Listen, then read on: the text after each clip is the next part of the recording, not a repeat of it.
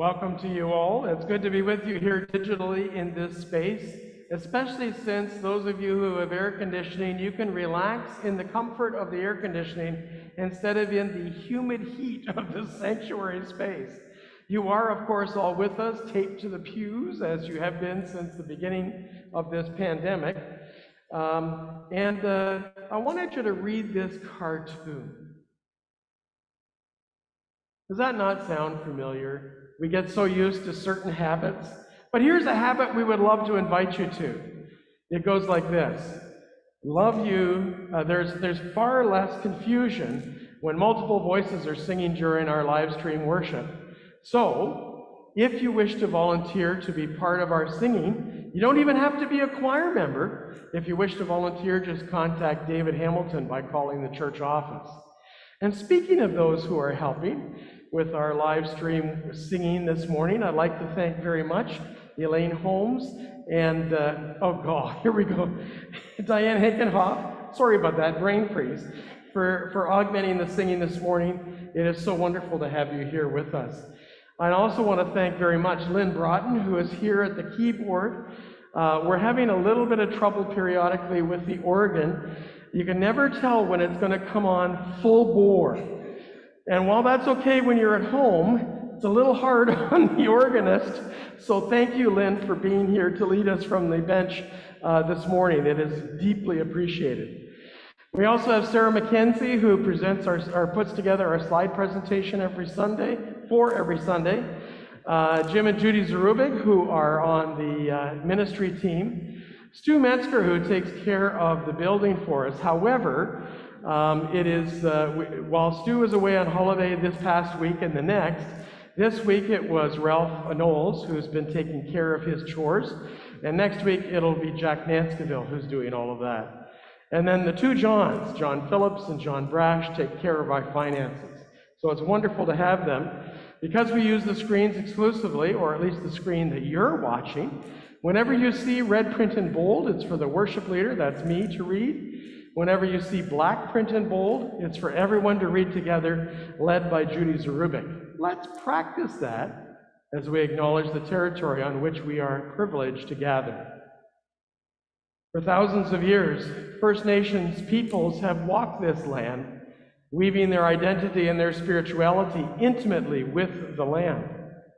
European colonization came about in large part because of the doctrine of discovery, a flawed understanding that ignores Indigenous presence on the land.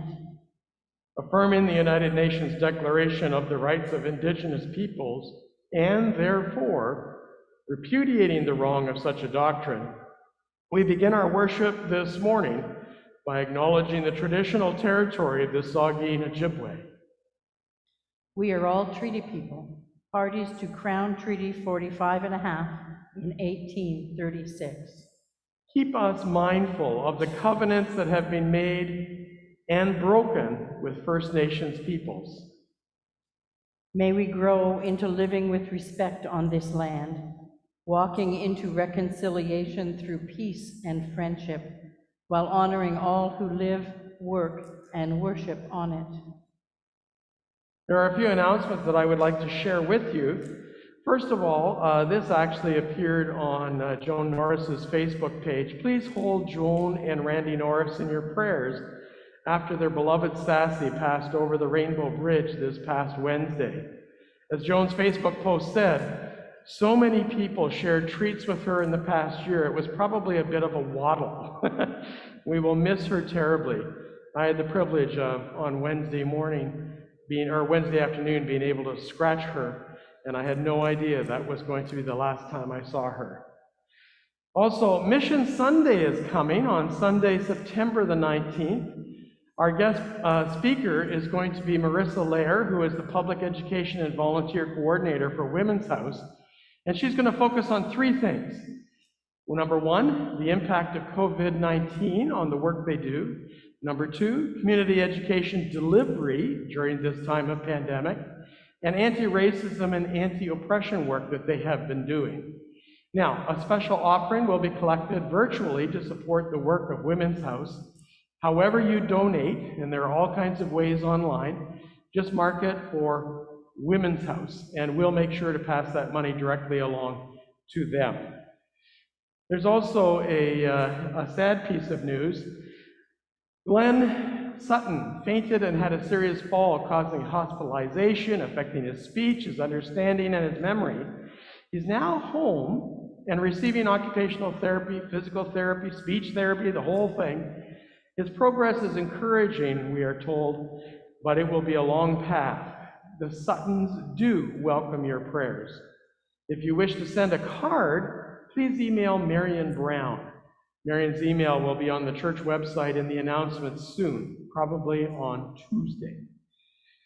As well, this is the meal that Morgan Ritchie was served as her final meal at home before she went off to university, Wilfrid Laurier. And I will say, that's delayed by a year because actually her first year was last year. However, we want to wish all of those trekking off to residence and to school for the first time after secondary school in this pandemic, and we want them to be the very best and to be well. There's also a continuing summer spiritual exploration series. It's just an hour long. It starts with a video, and then we have a discussion on the topic. This week's topic is, can we separate loving God and loving others? I find that Rob Bell's series doesn't ask the easy questions, but the ones that get us to really go more deeply into our faith journey. So join us. The link is on our website. And Joan Leaning, who died earlier this summer, her funeral is taking place at the Davy Linklater Funeral Home this Wednesday at 2 o'clock. Since there is limited space, you need to call the funeral home to register to attend. So please, those of you who wish to do so, make that phone call, and then you'll get on the list. Finally, there's a service of prayers with the music of Taizé, not this Sunday, but next Sunday at 7 o'clock. It is a deeply contemplative worship service that grounds us in God's presence through sung chants and a variety of musical accompaniment interwoven with reverent silence. I would invite you to join us as we live stream on next Sunday night at 7. And as the church has done for millennia, I greet you. May the peace of Christ be with you all. And also with you. And I'm inviting you to share that peace with one another in whatever space you are, or share the peace with those who are not with you, but with you in spirit. Peace.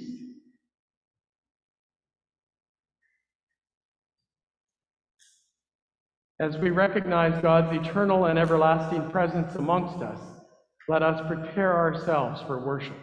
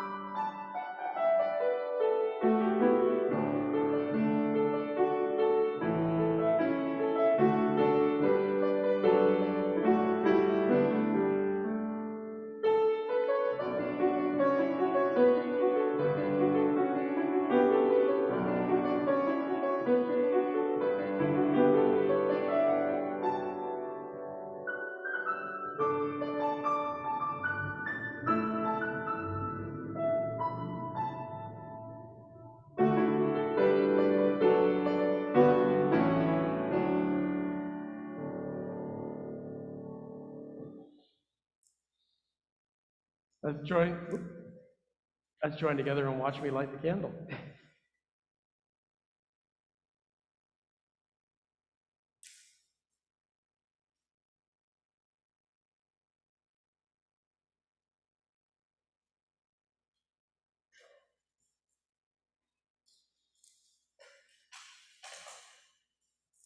May the light of Christ be our guide and our presence amongst and within God. each step of every day. Let's join together in the call to worship and prayer of approach that you'll find on your screens. Events continue to unfold in the world while uncertainty abounds. Come then, though weary from what seems like constant change, to find sanctuary for our souls. We come to immerse ourselves in God's embrace of love. Come into this sacred space of welcome and of wonder, preparing to listen in hope. We come to rediscover our purpose, empowered by the Spirit. Come as those wounded by life's surprises, worn down by this prevailing pandemic, aching for relationships which restore our community of faith. We come to discover wholeness in new life offered by the risen Christ. As we recognize God's center in our living, let us pray. Your covenant with us, O Christ, is that you are with us to the end of the age. Renew our trust in your leading and in your teaching. Encourage us to incorporate your way into our living in challenging times. Restore our daring to explore emerging avenues to live our faith. Open our minds and our hearts to love in your name. Amen. Let us join together and sing Spirit Divine, attend our prayers.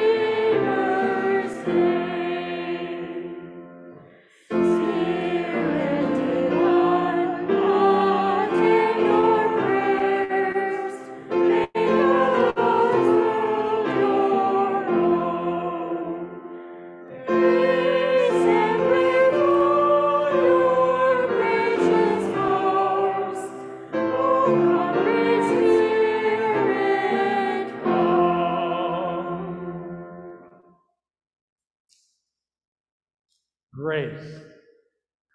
We say the word without really thinking about what we mean. We claim we say grace before our meals, but we are really asking God to bless the bounty we are about to consume.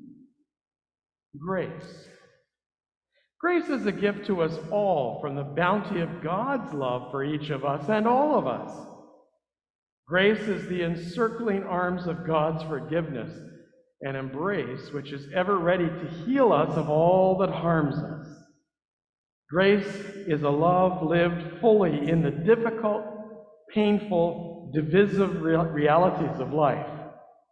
Grace is God's unconditional gift to the world. When we open ourselves to that gift of grace, we become whole. Thanks be to God. Let us then open our hearts fully and completely to God's healing grace as we enter into the intimate, silent prayer with God.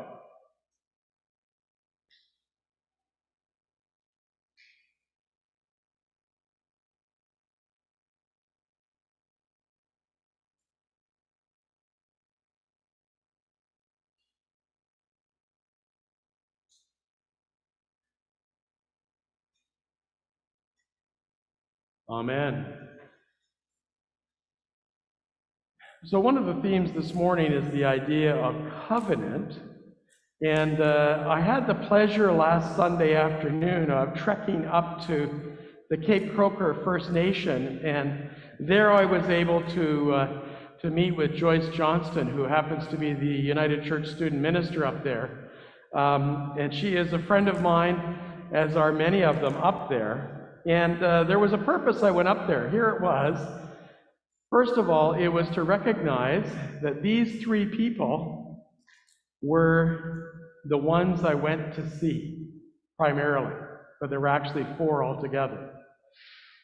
Joyce Johnson, who is on the left of your screen, volunteered as a member of the worship team for the Western Ontario Waterways Regional Council meeting in May of this year, so a few months ago. Ken Albert, who's in the middle, agreed and felt honored to act as a sacred firekeeper for the meeting. For the entire 3-day meeting, he kept a fire outside in the palisade at the back of the United Church.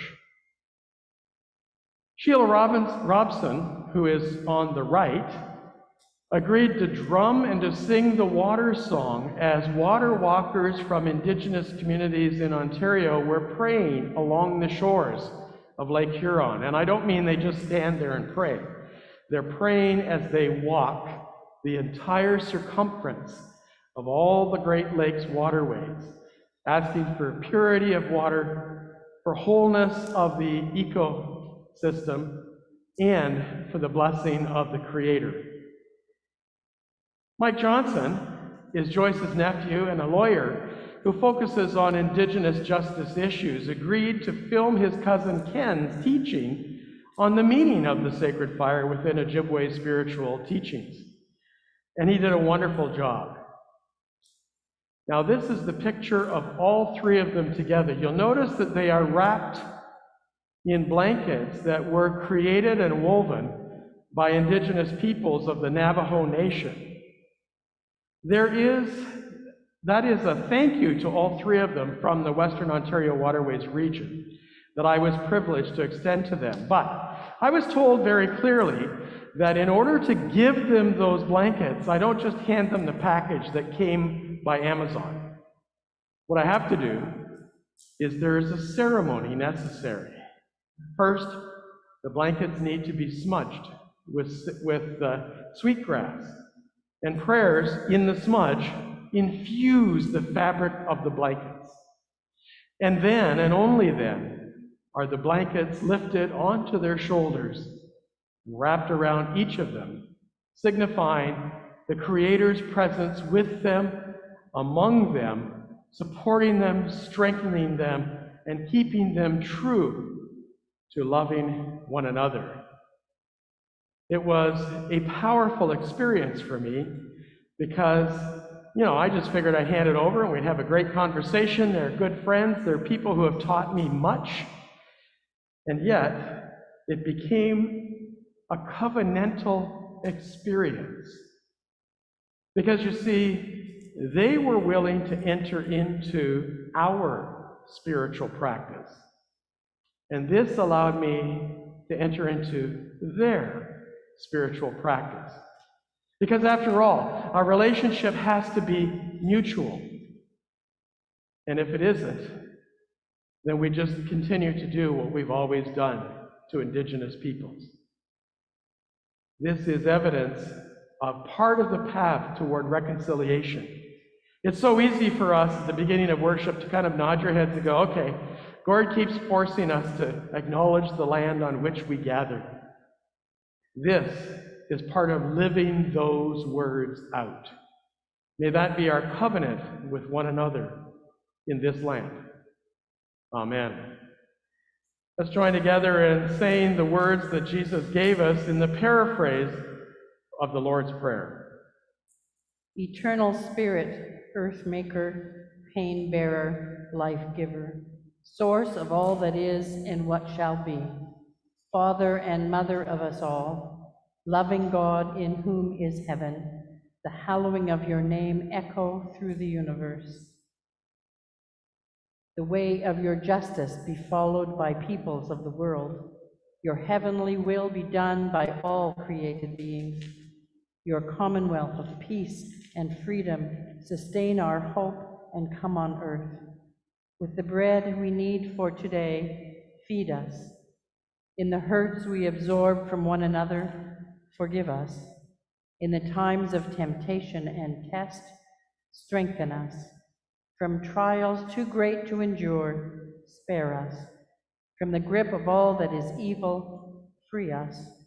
For you reign in the glory of the power that is love, now and forever. Amen.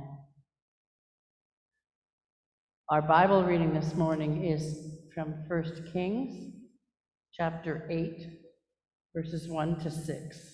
Verse 1, 6. Then Solomon assembled the elders of Israel and all the heads of the tribes, the leaders of the ancestral houses of the Israelites, before King Solomon in Jerusalem, to bring up the ark of the covenant of the Lord out of the city of David, which is Zion. Then the priests brought the ark of the covenant of the Lord to its place in the inner sanctuary of the house, in the most holy place, underneath the wings of the cherubim. Let us sing, Lord, prepare me to be a sanctuary.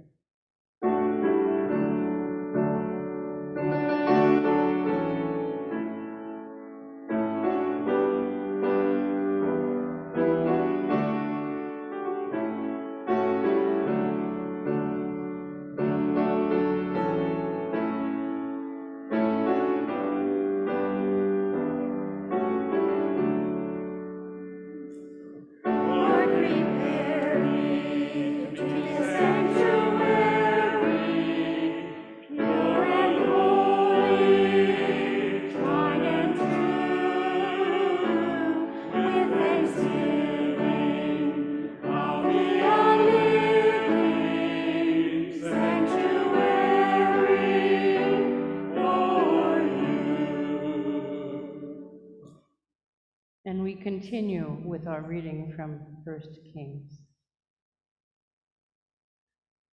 Then Solomon stood before the altar of the Lord in the presence of all the assembly of Israel and spread out his hands to heaven. He said, O Lord God of Israel, there is no God like you in heaven above or on earth beneath, keeping covenant and steadfast love for your servants who walk before you with all their heart, the covenant that you kept for your servant, my father David, as you declared to him, you promised with your mouth and have this day fulfilled with your hand. Therefore, O Lord God of Israel, keep for your servant, my father David, that which you promised him, saying, there shall never fail you a successor before me to sit on the throne of Israel. If only your children look to their way, to walk before me as you have walked before me. Please remain seated and once again sing, Lord, prepare me to be a sanctuary. Lord, prepare me to be a sanctuary, pure and holy, tried and true, with thanksgiving, I'll be a living sanctuary for you. And we continue with 1 Kings. But will God indeed dwell on the earth? Even heaven and the highest heaven cannot contain you, much less this house that I have built. Regard your servant's prayer and his plea, O Lord my God, heeding the cry and the prayer that your servant prays to you today. that your eyes may be open night and day towards this house, the place of which you said, my name shall be there, that you may heed the prayer that your servant prays towards this place. Hear the plea of your servant and of your people Israel when they pray towards this place. O hear in heaven your dwelling place, heed and forgive. Again, remain seated and sing, Lord, prepare me a sanctuary. Lord, prepare me a sanctuary, pure and holy, tried and true. With thanksgiving, I'll be a living sanctuary for you. And our final reading for today, continuing with 1 Kings. Likewise, when a foreigner, who is not of your people Israel, comes from a distant land because of your name, for they shall hear of your great name, your mighty hand, and your outstretched arm. When a foreigner comes and prays towards this house, then hear in heaven your dwelling place, and do according to all that the foreigner calls to you, so that all the peoples of the earth may know your name and fear you, as do your people Israel, and so that they may know that your name has been invoked on this house that I have built.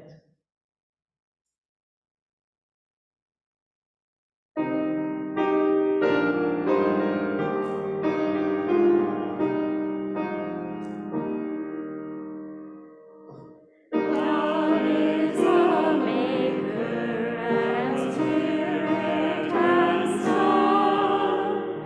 Love is the kingdom, their will has begun.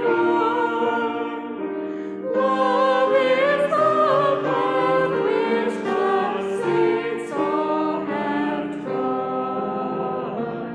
God is where love is, for love is of God.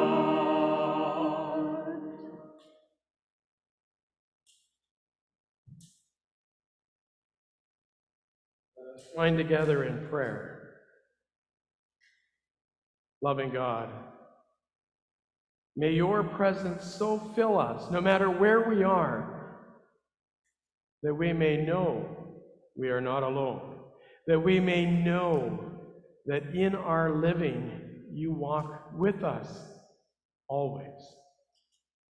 May we be reminded of your covenant of love in Jesus the Christ as we pay attention to you.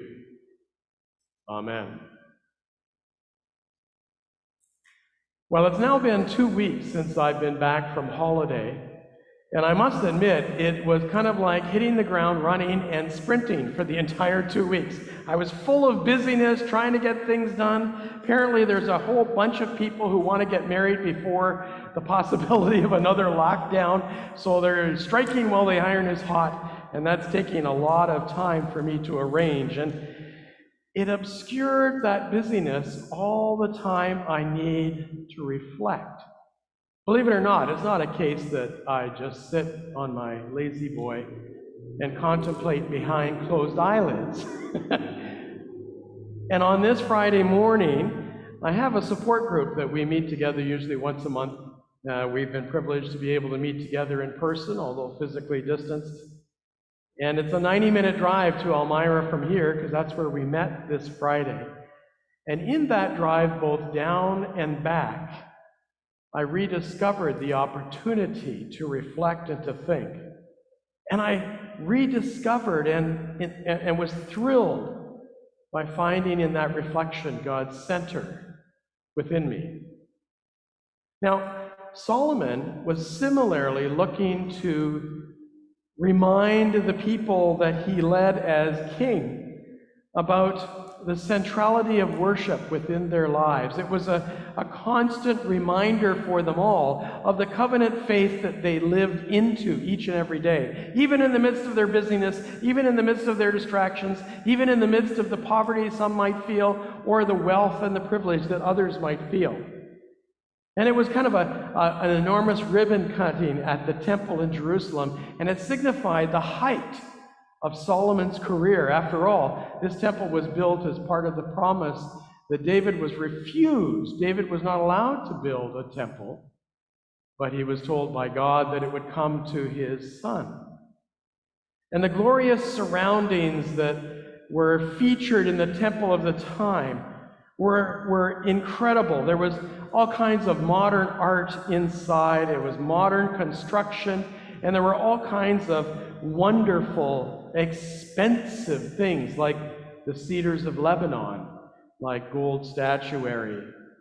Included, however, in the design, because the designers and the architects came from Philistine, Goliath, remember that story? That is where they came from. We now call it Lebanon, but nevertheless, the Philistines were the ones who built, constructed, and designed the temple. And they kind of strayed from the original plans that you can actually find listed in the book of Leviticus, including a lot of non-Jewish, non-Hebrew, non-Israelite symbolism. Symbolism that they just kind of snuck in there that talked about their own faith story. And then, as they all gathered, and we didn't read this part of it, it's a rather long passage in 1 Kings, but the priests started to come into the temple. And as the priests came in, a cloud enveloped them and everyone else who was there. And the cloud apparently, according to the scripture, silenced the priests. Sounds pretty good, eh? Silence Gord, that would be wonderful. He talks on and on and on and on as you're all looking at your watches to see when I'm going to get done. But while the priests were silenced by the cloud that entered that space, it's the same kind of cloud that enveloped Moses when he went up on the top of Mount Horeb to get the 10 Commandments, the very 10 Commandments on tablets that were in the Ark of the Covenant that the priests brought into the Holy of Holies. And yet Solomon said this proudly, God, I want you to come in here to this place that I have built. And it would seem that Solomon was not very wise that day, despite his reputation, filling himself up with his importance and his status, ignoring those contractors and workers and the people who had funded the construction of the temple. What about all the little people who made it such a wonderful place? Were those elements that the Philistines snuck in not the very opposite of the temple's purpose, to remind people of God's covenant with them? Why was Solomon pouring all of his words out when God was so obviously present in the cloud that enveloped the people inside the temple? We too have our own edifice complex when we talk about this building. We really do. We think of, well, which church is yours? And we point to this building. The one across from Victoria Park, right on the top of the hill in the center of town. The irony being that there's all kinds of churches in town that could say that they're in the center of town because they are, relatively. Are we ignoring the vibrant presence of God within and among us? Are we trying to capture God, to contain God, to control God within this building? Is it our words that are most important? Now, notice that I'm asking all of these questions while filling the space with, my words. What if we just paid attention to God's presence here and now? I know many of you, when you travel the countryside, have seen those signs that some farms have posted, signs that carry a quote from Scripture. I'm not sure if the purpose of the sign is to try and convert you as you're driving past, or whether it's just to offer something a little bit more interesting as you drive past farm after farm after farm. But there was one place that I drove past, and I must admit, it caused me to stop, pull over, and take a good look. You see, there was a sign right behind a very beautiful garden. And the garden was full of plants. You could tell that they were planted in such a way that you could always see something blooming. You could always see color no matter what time of the year, well, except in the winter time when the snow covered it. But it was diligently, beautifully cared for, and it spoke vibrantly of the glory of God's creation. And you know what the words of the sign behind the garden were? You shall reap what you sow. And in fact, it was the garden that spoke far more powerfully of the reaping of God's grace and beauty in the world than those words on plywood could ever have done. Maybe we need to take time, like that garden, and just soak in the light of Christ. Now, not to tear down Solomon too much, notice Solomon's prayer to God in this ribbon-cutting ceremony. There is grace in that prayer, despite Solomon's "look at me" words. In his prayer, he said, he prayed to God that non-Israelites, foreigners, strangers, would be allowed to freely come into this place of worship to encounter God. That this temple, while intended to be a string on the finger of memory of the covenant that was made between God and the Israelites, would also be a covenant that would be experienced by all the people around, not just the so-called chosen people. That all people were welcome into God's presence to worship, to contemplate, to listen, and to believe. The visible monument, this temple, to God's presence was something that you could sense as physical, representing the unseen divine presence of God. Solomon's hope was that such a structure would then be a way to keep them on the faithful path. He was rightly afraid that people would, once they got used to it all, kind of drift away to the practices that seemed to be most comfortable. There is danger in welcoming even the stranger into your space. Always a danger, just like there is for us today. You know, we have a sign out front that says, "Everyone welcome." Now, that made a whole lot more sense when the building wasn't closed. But we do live in pandemic times, but the implication is still there, that everyone is welcome. Doesn't matter who you are, what you look like, what you believe, what you say. And if we cannot contain God, bottle God, control God within this space, that means we have to understand that God is not just here for us. God is not saying that we're the only ones that understand and get it right. God invites all kinds of people into this space, people who are not like us. And you know what happens? We will be changed when we welcome others in. When we welcome them with open hearts and open minds, we will be changed. And I think that we struggle with that because we've always thought of ourselves as, we're like the disciples. We're going out and we're sharing the good news, and you should just soak it in and go, "Why, thank you so much," without argument and without debate. Remember last week I talked about Flora MacDonald, whom I heard speak at Epiphany Explorations about 7 years ago in Victoria, BC. And she was talking about her work at that time that had been done in Afghanistan with village women and girls as ways of trying to foster those networks of connection amongst the women and girls of Afghanistan that would provide a place of health and well-being and safety. And Flora confessed that she went into there figuring out that they had a plan, they would share it with these poor women and girls of Afghanistan, and then everything would be great. Because after all, they had worked hard on the plan. And then they got to Afghanistan. And they sat down with the girls, and they made the right mistake. They said, "Here's what we're thinking. What do you think?" And that was the right mistake, was to ask the women and girls of Afghanistan what they thought. And what they said to Flora MacDonald and her teams: that won't work.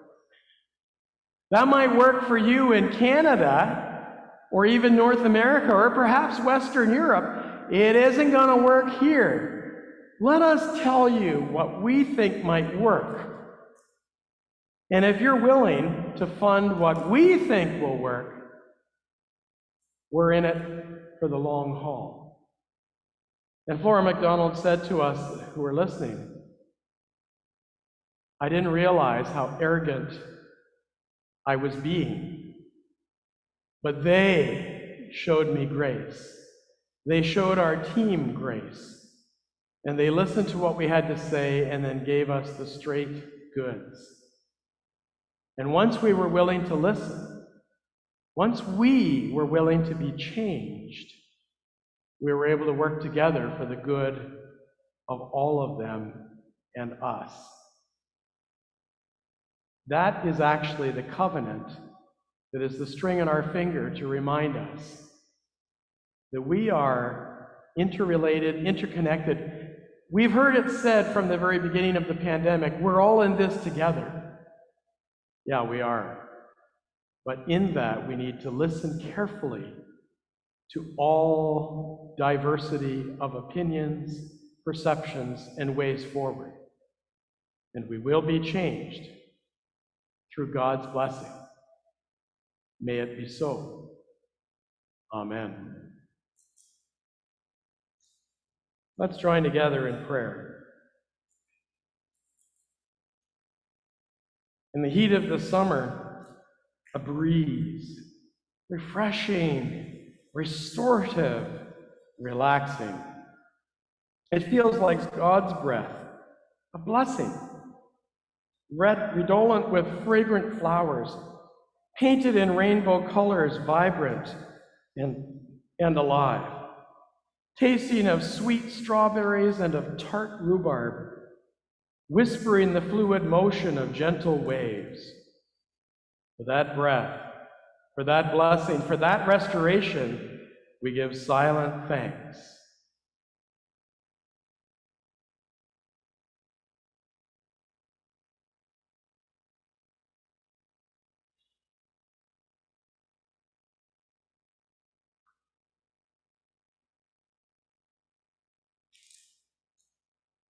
During our Thanksgiving, we notice, however, the breeze is strengthening. In the shelter of our homes, a gale, a storm, frightening, furious, forceful. It feels like a threat, a challenge to our faith. The chaos and tragedy of the scenes at the Kabul airport, not to mention the scenes of forced marriage and murder we cannot witness. The rising case counts in this fourth wave due to the Delta variant. The drought on the prairies devastating entire farms, and the wildfires in British Columbia and Northern Ontario. The boil water advisory is still harming First Nation communities like Cape Croker, as well as the generational journey of listening and of reconciliation. The She Session, affecting so many marginalized women across this nation, and some who are not that marginalized. The return of children to school in 2 weeks' time, along with the return of post-secondary students to institutions fraught with uncertainty. As we worry and wonder, there are times we feel abandoned. There are times we feel helpless and without control. Each concern feels like another crashing wave in the storms of life. We yearn for your presence. We need to be saved. Help us, we pray.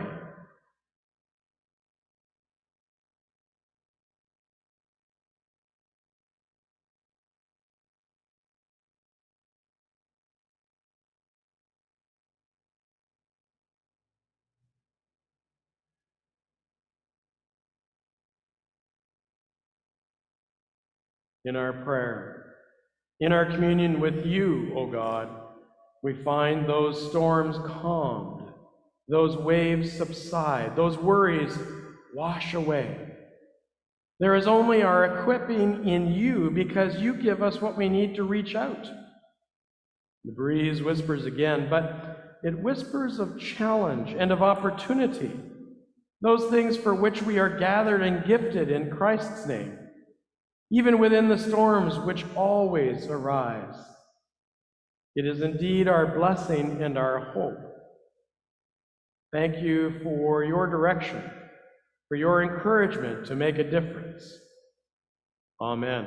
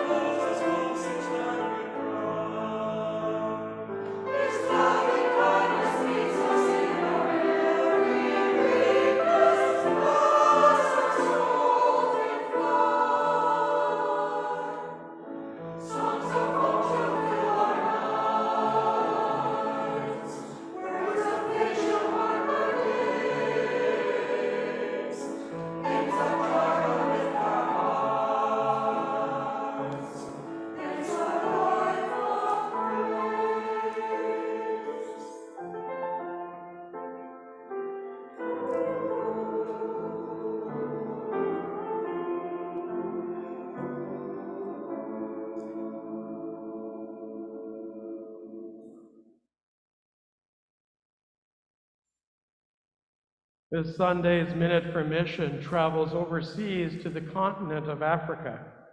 This story shows that it's not easy being a trailblazer no matter where you live.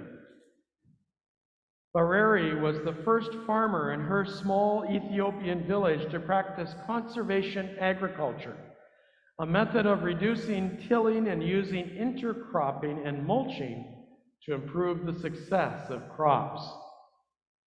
Bareri remembers the way the other farmers in her village laughed at her when she began to farm differently. "It's a waste of time," they said. "It will never work." Fast forward 3 seasons. Bareri's crops are overflowing. She beams with pride as she talks glowingly about her thriving crops, inviting visitors to taste her fava beans. Bareri's method of farming is so successful that she is able to feed her growing family of 6.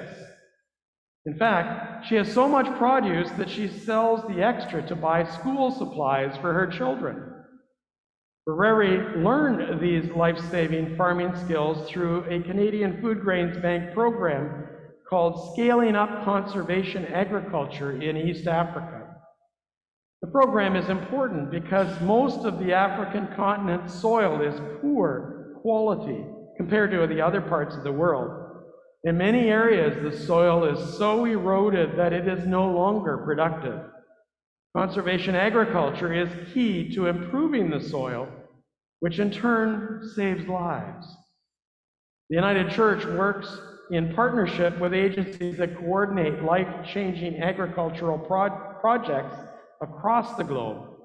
Your generosity helps farmers feed their families and community. If mission and service is already a major part of your life, thank you so much.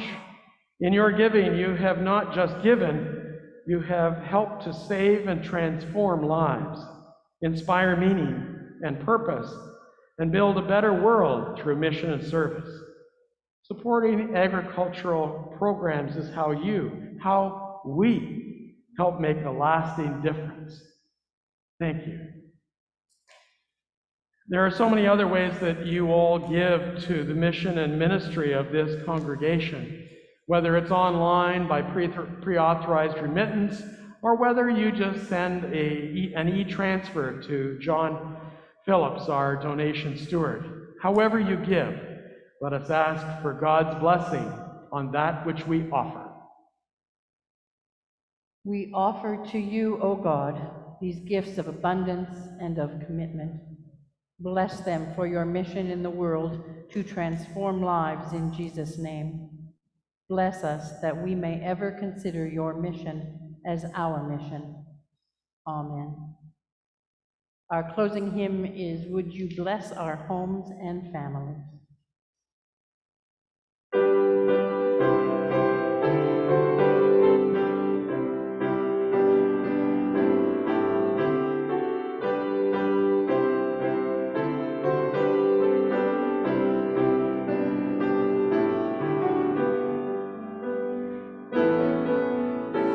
Would you bless our homes and families, source of life that calls us here?